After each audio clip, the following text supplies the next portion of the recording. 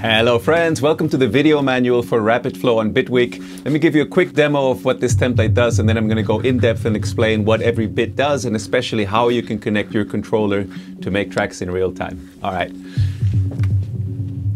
can do with it. What I'm doing here is I'm controlling the template using this APC40 and yeah, let me show you what it sounds like.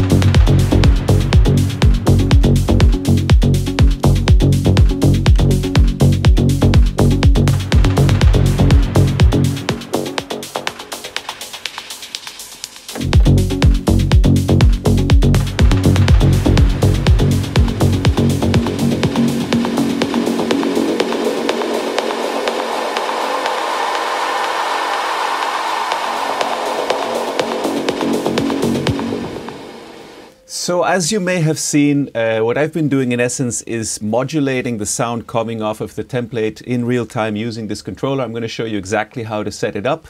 Let's go back quickly to the template to give you a quick overview of what's included here. So we have 8 tracks in the beginning of the template, which is exactly what matches up to most controllers that have 8 faders. And the idea is that you can bring in and out elements in your track using your faders to create your sequence in real time. As you can see, all the faders in the project are set up so that they are mixed correctly at the very top of their travel. This is a trick that I learned watching some video from Paul Kalkbrenner, which he does apparently, I think, with a Mackie mixer, which means that he gains everything so that when his faders are all the way up, the mix is correct. So that means that on the APC, when you have all your faders up, you know that it's going to sound the way you designed the track, which is, I think, a really great way to go. Inside each of these tracks, there's a lot of elements to make sure that these tracks sound correct. So if we look at, for example, the drums track, which is the first track here to begin with, you will see that, of course, we have a sampler that's taking care of the sounds that we're playing, but we also have a lot of sound engineering built into this template. So my background is in sound engineering. I studied at SAE in the 90s, and I've worked for 25 years as a musician and sound engineer. And my goal with making these templates was to create a structure in which people could have a really good sounding demo or sketch of a track and a really fast workflow that I've learned over the years working with other people and doing masterclasses. So a lot of my sound engineering knowledge has been put into this so that from the get-go you get a really strong sounding, clean mix. And when you start adding your elements to this, you can't really go wrong. The way it's set up makes sure that the output that you get is correct. So the tracks, sometimes people ask us this, well, what am I going to do with these tracks? Or, how can I use this? The idea with these tracks is just to give you some demos of what the template can sound like.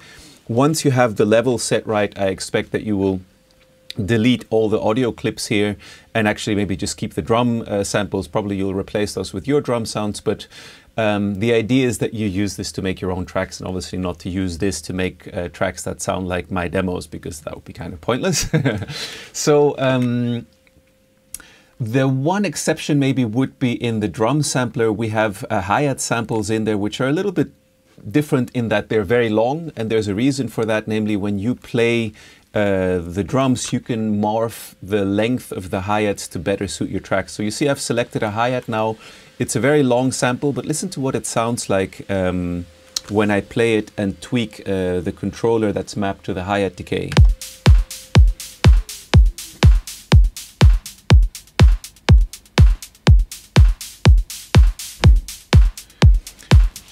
And the idea with that is that you can get the groove to work right for whatever kind of track you're working on, but also you can use it kind of to do build-ups with it like that.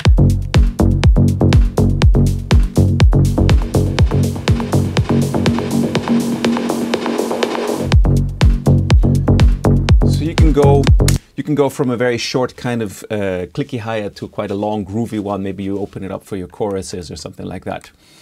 So coming back to the tracks, we have these 8 tracks, and 4 of them are based on rhythmic elements, the first 4. So we have a kick drum, we have a bass, obviously, a groove, which is where I usually put toms, and then a percussions track.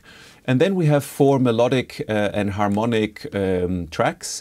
Actually, I'm using 3 only for melodics and harmonics and a lead or a vocal.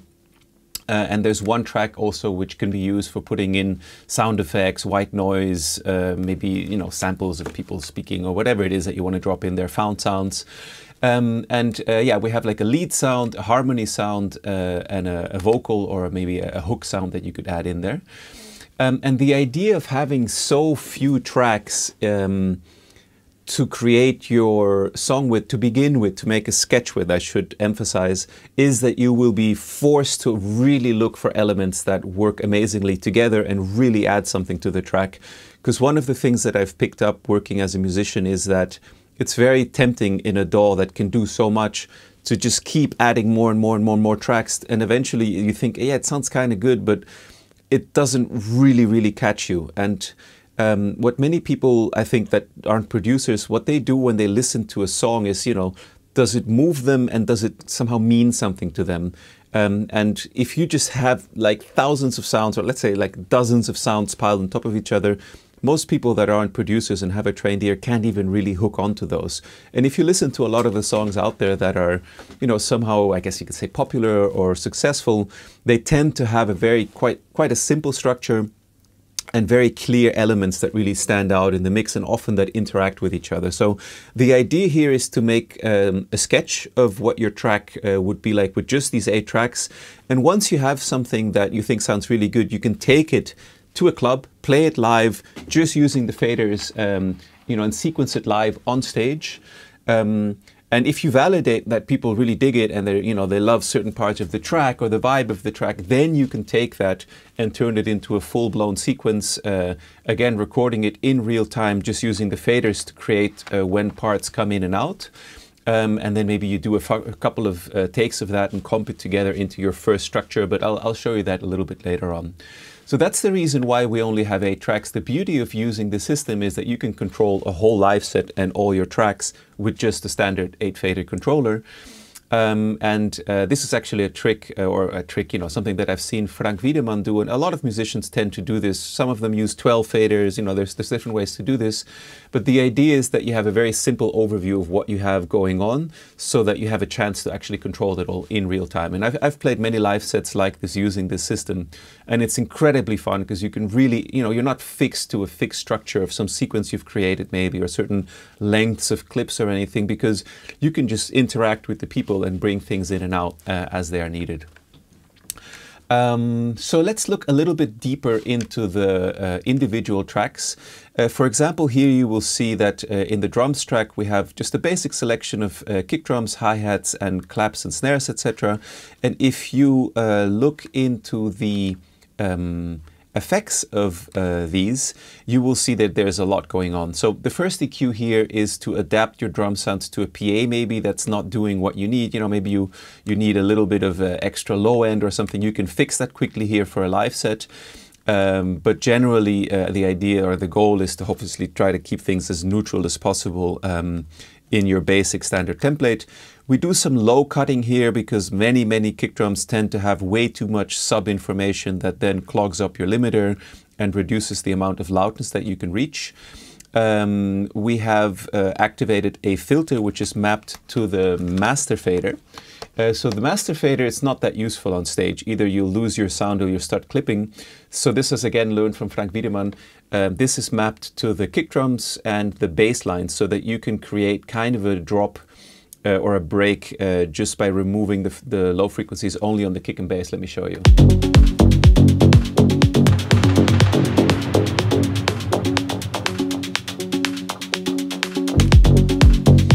So nice little trick that allows you to actually make use of the master fader. What else do we have? We have a peak limiter, and then this tool is to gain so that the drums sound correct when your fader's all the way up. Using peak limiters on individual tracks is something that I've seen many people do. deadmau5 was the first person that I saw speaking about this a few years ago. Skrillex, I think, also does very similar things. A lot of people do this because it means if you're keeping the dynamics a little bit more controlled throughout your set, and then sending a signal that already has quite a high RMS value to your master channel, the limiter and compressors there don't have to work as hard. So you're splitting the load kind of across the template or your project, and you will see limiters on almost every channel in the set.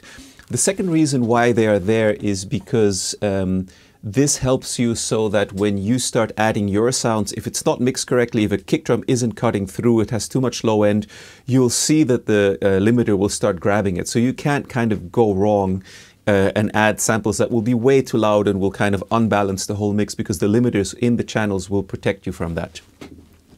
So it's yeah, like one or two people have asked us like, I can't get this and that to work. And, you know, usually with, for example, kick drums or basses, it tends to be because it's either doesn't have enough mids or highs or presence or punch, or too much low end. And for example, when you record your sounds for that in you know, the ones you want to add, I really recommend to also experiment a bit with things like harmonic distortion, transient designers and things like that, to make sure that your sounds are correct, not only from a frequency spectrum, but also from a sort of forwardness in the mix.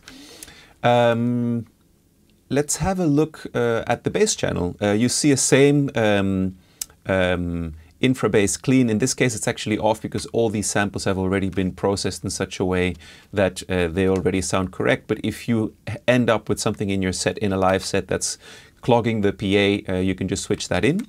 Again, we have that master fader. This time it's just cutting frequencies from the bass lines. We have an EQ for adjusting your bass in clubs. If you realize, my bass is way too much sub-frequency or it's not cutting through, you know, you can just grab this quickly to fix something. Again, a trick learned from Mr. Wiedemann, which makes so much sense. I remember he learned it from someone else, but I can't remember who he said that he picked that up from. But it's, yeah, it just makes a lot of sense.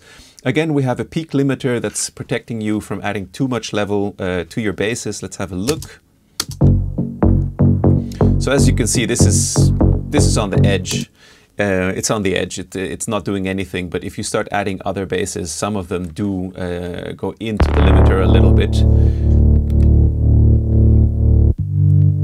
So most of these.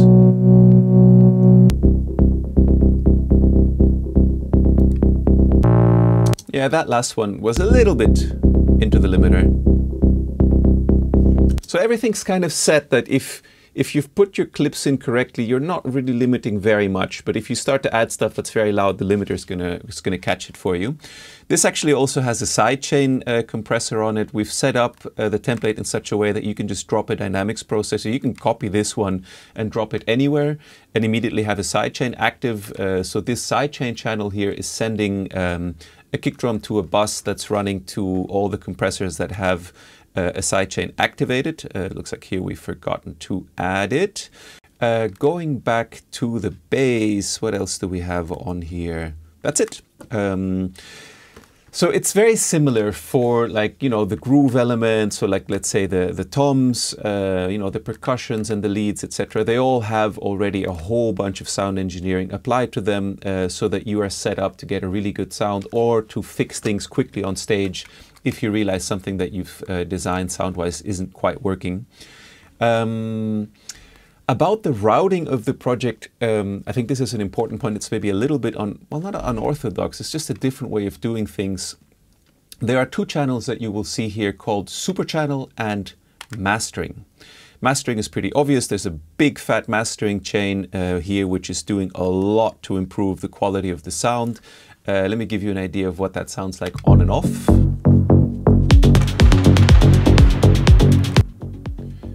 So as you can see, it's doing a whole lot. And what I've learned over the years is that, and this is very much a personal preference, you know, some people like to do it a very different way. They do everything in the tracks. Some people like to keep their master bus as clean as possible. I've eventually landed on the way that actually a lot of old school mix engineers do it, which is having pretty strong processing, EQ and compression going on the master bus. In my case, even limiting and mixing into that, because then I know what it's going to sound like sort of in the ballpark when a mastering engineer or myself masters it. So when you remove the mastering chain to send to a mastering engineer, the levels that you will get out of the template are not that high. Let me show you here. So as you can see on the meter, and before you ask, this meter is not included in the template. This is the amazing flux analyzer. I'm just using it to visualize things for you here. You can see that the maximum is minus, where is it? Let me just reset these meters a bit. There we go. Okay, let's have a listen again. So the true peak in this case is at minus 16. So it leaves you loads of space as a mastering engineer to process the mixdown that they get with external outboard, with plugins that model the behavior of external outboard, which are actually not that happy to get super loud input signals. And you know, you can gain it up a bit using a utility gain or something like, you know, up to maybe -9, -8 or whatever. But one of the biggest jumps that I did in the quality of my mixing was not having such loud signals in the channels and gradually boosting things up as it goes towards the master. I read a long thread about this on Gearspace, where it was one of the recommendations, because a lot of the plugins we use, especially stuff like UAD, you know, that has a lot of old analog gear modeled, does not expect to see a signal at the input for the modeling that's like -3 dB full scale. You know, 0 dB VU, I think it's like -18 dB full scale, if I'm remembering correctly. And if you go into those kinds of modeling plugins with a lower signal like that, the quality that you get through their processing is way, way better. I used to have like, my signals really loud in the channels. When I stopped doing that, my mixes immediately improved. It was one of my biggest learnings, thanks to the Gearspace community for that. Yeah, so coming back, let me switch back in the mastering chain. I think that's pretty straightforward, but I'll take you through it quickly. We do a little bit of gain adjustment. You can bring in a mono bass maker if you need it for whatever it is that you've done on the track. There's an EQ in there that cuts a bit of the low mids, which tends to create mud in many tracks. Things just sound kind of punchier and cleaner. This is sort of sound engineering best practices.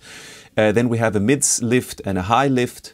And you'll see that this lift doesn't go all the way up until the ultra high frequencies around 18 to 20K, because these frequencies, when they're loud on a PA, they tend to just really sizzle and hurt your ears. It's not so nice. I even sometimes put de-essers on hi-hats. It sounds much more pleasant at loud volumes. This was a tip picked up from Einmusik, who talks about it in his master class on Sine. I think it's in German, I'm not quite sure, on Sine, a really cool company also that's doing a lot of great work with templates and master classes with artists. So that was a really helpful learning.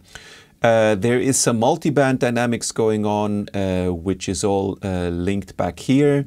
And then finally, there is a clipper. And what the clipper is doing is it's just catching the biggest peaks that are coming off of your mixdown to make sure that your bus comp and limiter afterwards don't have to work as hard. So for example, if sometimes you have a bass note hitting on a kick drum, which some people frown upon, but I like to have the option to do that. The clipper will grab that to make sure that it doesn't sound kind of all of a sudden way louder. And generally it's just kind of keeping the dynamic range of your mix a little bit more compact, but it's not like a huge difference. It's just all these little pieces are doing little bits. So you can see we're right on the edge of that. There's a bus compressor, which is again doing just a bit of minor compression and kind of gluing the signals together. Again, sound engineering best practice. And then we have a limiter set up. And this is right now set up for streaming or for you know, platforms that expect to get files no louder than -1 dB full scale. I know a lot of people master louder than that also, but since I think it's Apple Music and Spotify, I think Apple Music primarily recommend not to send files louder than that. That's what we've set it to for you. You can, however, grab another dB of gain here if you want to go out at like minus 0.03 dB full scale, for example, which for live sets I think I would bother, I would do. Yeah, again, here's a tool which you can adjust levels or things like that, but we've just put it in there in case you need it while you're playing live, but right now it's not active. Now, the way the routing goes, it's not that all these tracks go into the mastering chain, they actually go to the super channel first. And the super channel is something interesting from a concept point of view that allows you to interact with all of these sounds in real time on stage. So if I play the track and show you what the controllers at the top of the APC here have been mapped to, you will see that they take quite a strong influence on the sound.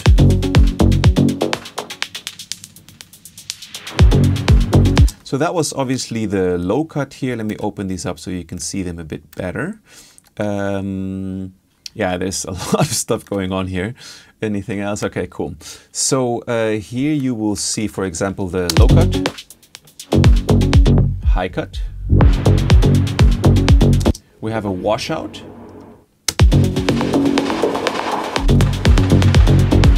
We have a reverb. Further back here we have 2 delays. A short one and a long one.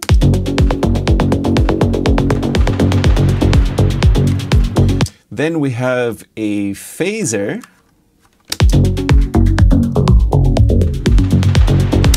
And the final rotary knob, oops, I'm wrong controller here, on my APC is reserved for the decays of the hi-hats that I showed you earlier. So the first 7 are all to interact with your sound live on stage.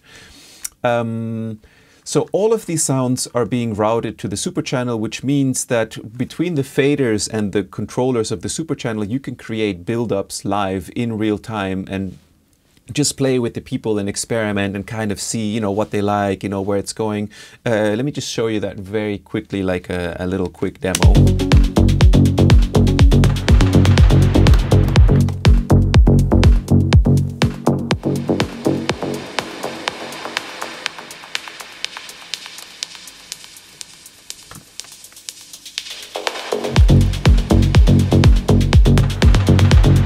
Or you could, for example, just take your bass. That's something I like to do a lot also.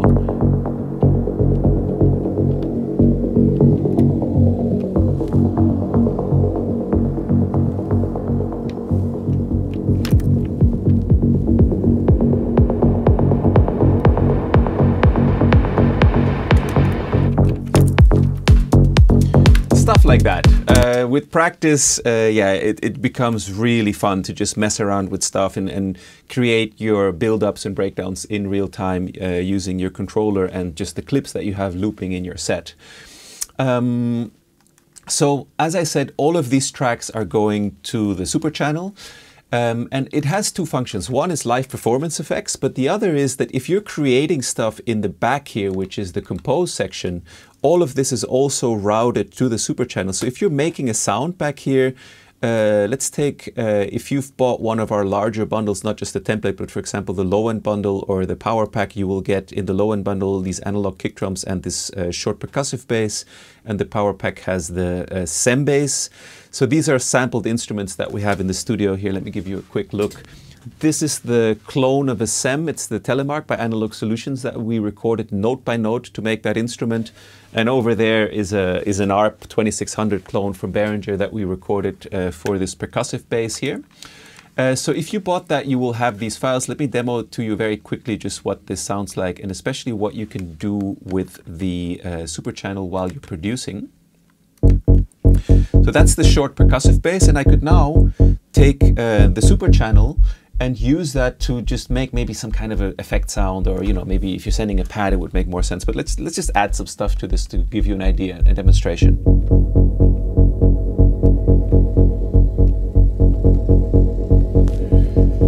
So assuming now that that's the sound that I want to go for, I could record that into this resample cell. And that's exactly the sound that I am capturing off of the super channel. and then grab that and drop it into the track that I'm going to be using. So you can see the super channel like kind of your one channel to process all kinds of stuff happening in your set, either live or while you're composing and creating sound clips. Because you kind of always need like some compression, some EQ, you know, some low cut, high cuts, maybe a bit of reverb, maybe a bit of delay. So it's just a really fast way to work, because actually you have a controller also then set up on your desk with which you can control the whole process of actually creating clips, which is a really, really nice way to go. And of course, you know, if there's other effects that you use more often or third-party plugins, then of course, you know, replace them and map them. But I think the concept here really helps to make music more quickly. So let's have a quick listen while we're at it to some of these kick drums and these basses.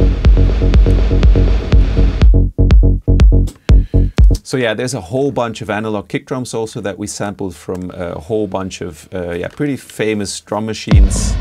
Still have a little bit of reverb going on, it seems. Hang on, let me get rid of this. Okay. So here you can hear some of the kick drums that we've recorded.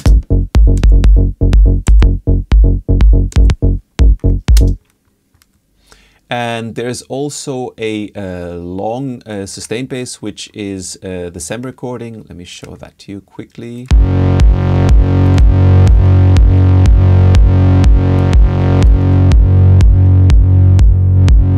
So you can use that for sidechain bass, for droning basses and things like that.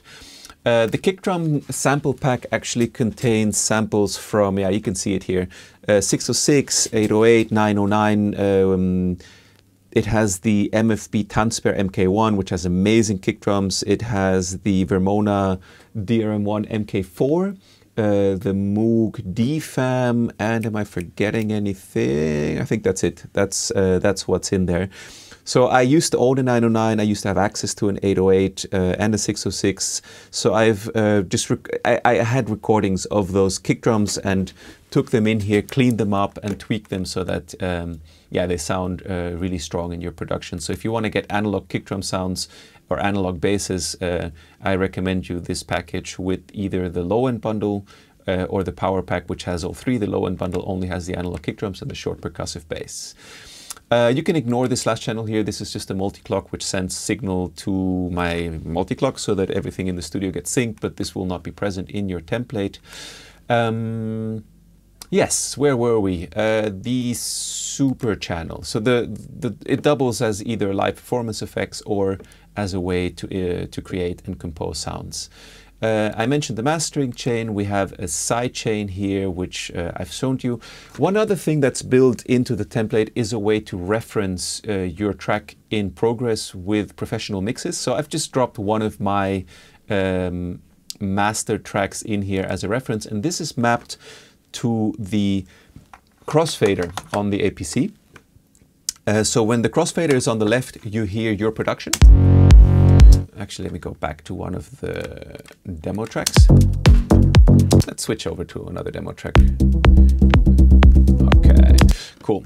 So right now the crossfader is on the left position. If I switch over to the right, I'm going to switch over to this reference track that's played here. And of course, load up the reference tracks of the style that you like here. Of course, use WAV files. Support your artist and buy some WAV files of one of the platforms, and make sure that you have, you know, a good selection of tracks that you can reference for the low end, for the mids, for the loudness, for the presence, for the 3D space, whatever it is that is important to you.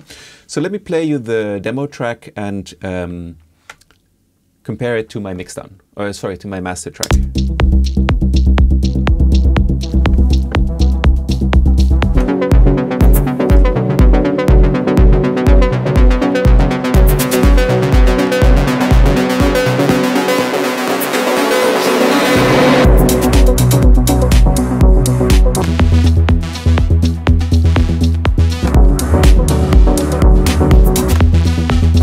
So as you can see, with just the crossfader, I can switch between my track in progress and whatever reference track it is that you want to have. The cool thing about having your mastering chain as a bus in your project and not on the output is that you can do this. You can send both of these signals to your main output, to your main master output channel, and hear them at equal loudness, because you're processing your project in progress so that it's the same loudness as the track that you're actually referring to, which is something that, you know, it took me years to figure out how to find an elegant way to do this somehow. You know how it is when you're trying to reference against release tracks and your track is just not sounding as loud, etc. This is a really good workaround for that. So having the mastering as a bus in your channel with everything feeding into it has a lot of advantages. So then the last thing that we can cover here to look at the overview of the template is the compose section. In here you have a couple of kind of, you know, things that we've put in here to allow you or make it easy for you to compose. You know, we have like a MIDI track, we have a resampling track, we have an internal instrument or audio file track, and then here are some instrument tracks that I mentioned before, which are the sample sets that we've created. So the idea is that you compose, like let's say you wanted to make a new track, you know, you were starting here on scene 30. What you would do is compose your clips and everything here. Probably, you know, what I usually end up doing is just grabbing a kick over here somewhere, and I would start here. So I would start here, and then here I would start to create or write a bass line, for example. You know, bring it in here, make a MIDI clip, etc., and start writing a bass. And once I have it sounding the way that I want, I would resample it here and take that finalized clip and drop it into the template. Now, what I would really, really recommend to you is don't fix deficiencies in the clips you create in these individual tracks. Consider them like a kind of hyper 8-track tape machine with a lot of cool settings. But if you start to, you know, fix a problem in the bass clip you created in this EQ, you'll have to automate it for just that clip. And then when you go to another track or you move things around, it's going to get really confusing. Trust me, because I've messed up my own live set like that. So the idea is that you get your clips sounding as perfect as you can in the compose section, and when you have them done, drop them into the 8-track tape machine. And you know, these are really just reserved for live fixes.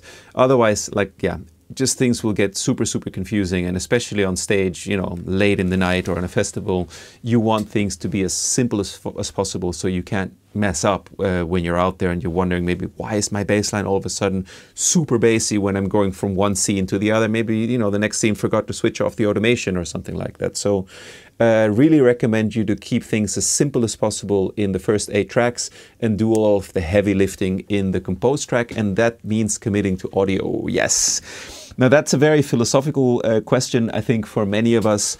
I've learned over the years that by committing to audio, you get much, much faster. The things that we decide early on are very often right.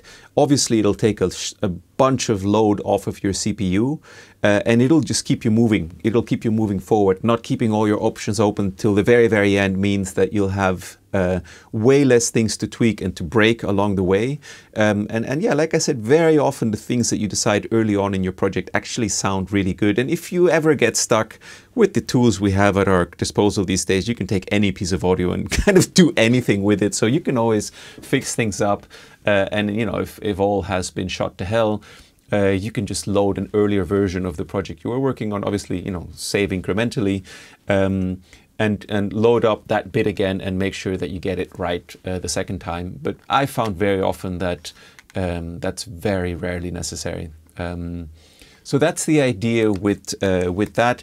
I do know people actually that have replaced the first 8 tracks with instrument tracks and have VSTs running there.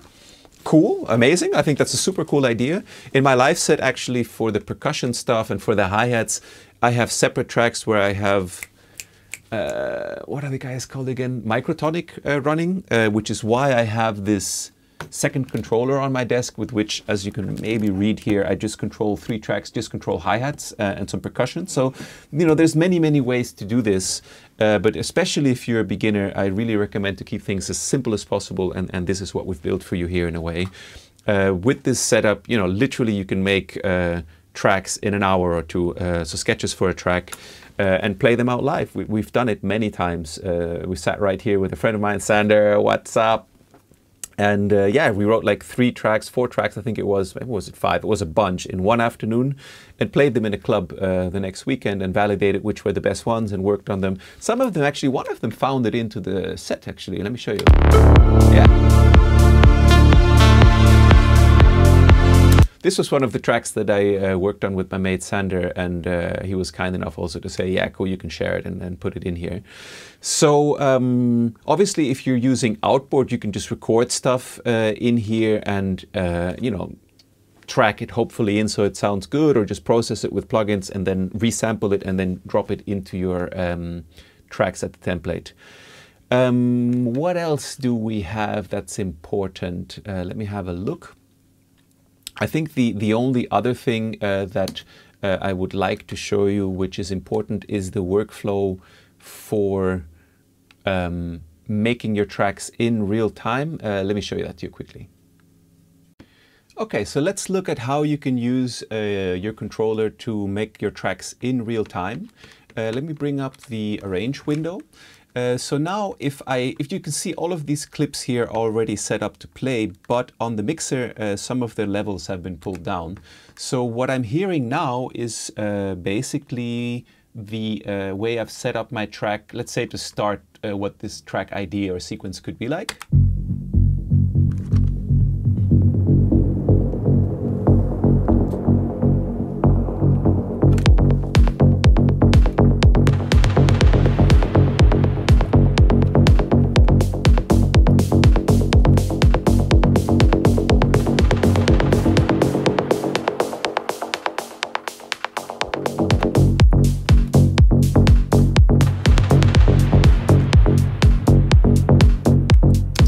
So as you see, I've now started to lay out an idea for a sequence. So if I play this back, there we go.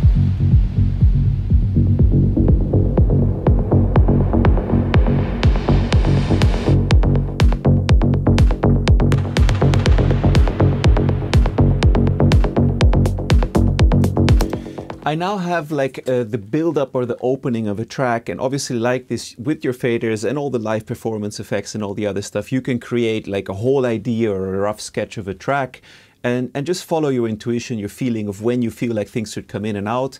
And once you've done that, or maybe you've done a couple of takes, you can then go in and comp them if you want, or just, you know, in some sense make a sequence that just feels more organic and alive than when you're just copying blocks around the screen, which, forgive me, but I've been doing this for so long, I hate it. I really hate making sequences by playing Tetris for hours. I don't know, it feels too much like data entry on an Excel sheet to me. So I really love this way of working, which is something that I learned in masterclasses from Sebastian Müllert, who, by the way, yeah, he has an amazing masterclass on Circle of Live.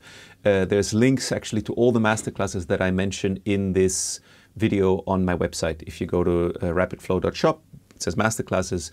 If you have a chance to join the classes linked on there or watch them, they're super, super good. They've really helped me a lot. And actually a lot of the learnings, like some of the key things that I learned in those classes have gone into this template. Once I figured out how to do this myself much quicker, I just wanted to share it with other musicians. Which is why we made this. And because our mission, maybe it's an important little detail, because our mission is to share the knowledge about music production with as many musicians as possible, we also do offer the most basic, so the basic template, which doesn't have the sample kits, it's available for free on our store. So if you're seeing this and you think this is awesome, but I can't afford it, man, it sucks, you can just grab it for free on our store. There's a code that's shown to you in the chatbot. Obviously, we're super grateful and we need your support to keep this all going. This is, you know, the main thing that I do with a couple of friends that support me in, you know, preparing all this stuff. But if you'd love to just use this workflow and you don't have the money right now, please feel free to download a copy for free. And we hope that you're able to support us at some point where you're a famous, maybe a super rich musician, and then you can go, I can give Eric and his team a tip maybe. So, yeah, this is, I think, the most important things. Now, one final detail is missing that I need to show you so that you can work with this template properly. And obviously that is how to do the mapping of these things. And I mean, most of you that do this, you know, if you're experienced with all this, you know exactly how to do this. But for those that are not so experienced, I'm just going to show you quickly. When you have a track selected, for example, in this case, it's the drum track, you'll see that there's macros there and they're already labeled. So all you have to do here is click map to controller or key. In this case, it's the hi-hat decay. So on my APC, I'm going to map it to the last button, which is also labeled with a bit of tape here, to hi-hat decay, and that's it. Same here, I can map this to my master fader. There you go, and that's already set now. The way we've done this is that these function in a limited range, because if you low cut your kick drum up to 20 kilohertz, you're not going to hear anything of it anymore, which is not that useful. The main mapping is on the super channel. There you have the first 7 buttons on your controller. So again, just right click, map to controller or key. This is the low cut. I go over to my APC, map it to the low cut, and there you go. It's mapped. So you just do the same process for the next 6 buttons on your controller, and then you're all set. You're ready to go. The faders map automatically to whatever is selected in the yellow box. Be careful if you group these tracks. We had that for a little while and then realized the mapping wasn't working anymore because it was seeing everything grouped as one track.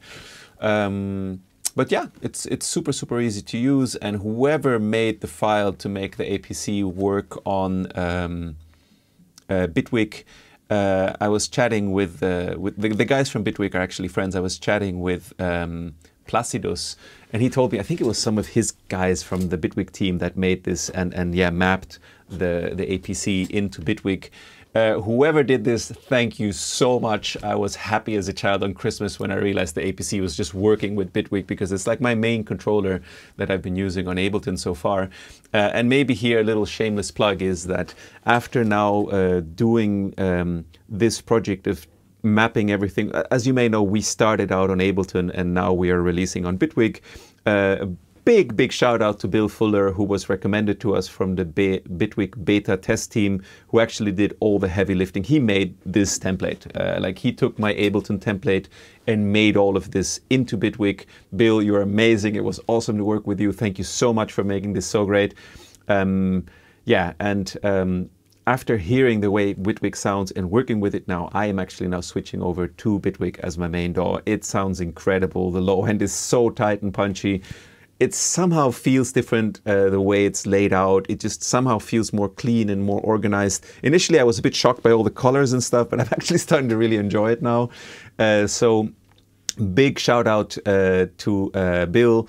And thank you, Placidus, for this NFR, and yeah, to the whole team over at Bitwig for making, for example, the APC work, and for creating an incredible piece of software. I'm really enjoying it. It definitely does feel like the next generation of this concept of a session and a linear view. Very much loving to work with it and look forward to working with it as my main DAW in the future. So that is it, I think, from me. Am I forgetting anything for this video manual? I don't think so. I think everything is in there. I hope, or we hope, speaking for the whole Rapid Flow team, that this template and this way of working really helps you to make more tracks, to be more creative and inspired in the studio, to not get caught in a rut of spending too much time on small details to get really great sounding mixes. If you're a beginner, if you're an advanced producer, I think there's still a lot of stuff in here that's going to help you. The workflow that I showed you, making tracks in real time with controllers, is so much fun. Just try it out. And in any case, if for any reason you're not happy with something you buy in our store, we always offer a money-back guarantee on everything we do. We're musicians ourselves. We know how much it sucks when you buy something and then it doesn't deliver what you hoped for. So if it doesn't deliver value to you, you don't pay. You just write us on the chat. We'll refund you immediately, no questions asked. Because either it's something that really helps you, or we don't want your money. You can spend it on something else that will move you along your production career. Yes, so that's it from me today. We are really grateful for your feedback and for your support. Let us know what you think in the comments or on social media. And yeah, have a great time in the studio, and we'll see you on the next video. All right, take care. Bye-bye.